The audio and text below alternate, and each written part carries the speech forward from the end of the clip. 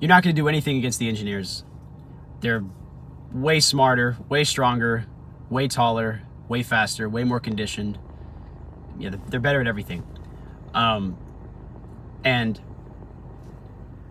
you know, if I needed someone to defend me, I'm choosing him.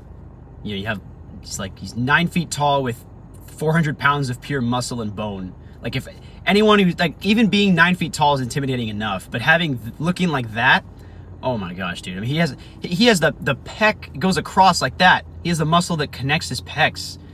And it's crazy because, I mean, it makes sense when like they've been alive for 300,000 years. So obviously at that point they're going to be extremely muscular.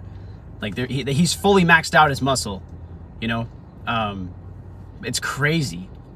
It's crazy, man. Like, I think the story's so interesting. I'm gonna be talking about them more. I mean, he's not even flexing, and all of it is just popping out. He has all of it there.